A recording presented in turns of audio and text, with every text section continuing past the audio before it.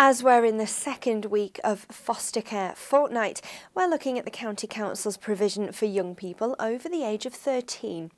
Being a teenager is hard enough even if you've had a settled family life, but if you've suffered unhappy experiences at home or have found yourself in some kind of trouble, the problems seem so much worse. And it's these issues that make providing foster care for this age group a real challenge. You'll need to cope with mood swings and angry outbursts, which will require patience and a calm nature, but you can make a lasting difference to these young people's lives. Without help, they could end up with no career prospects, living on benefits or even homeless. You can help them forge a path that will set them on the way to a good life.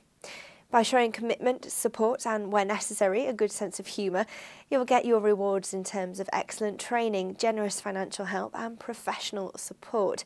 Most of all, though, you'll get the satisfaction of helping to give a young person a step up in life. Find out more at warwickshire.gov.uk/fostering in Warwickshire.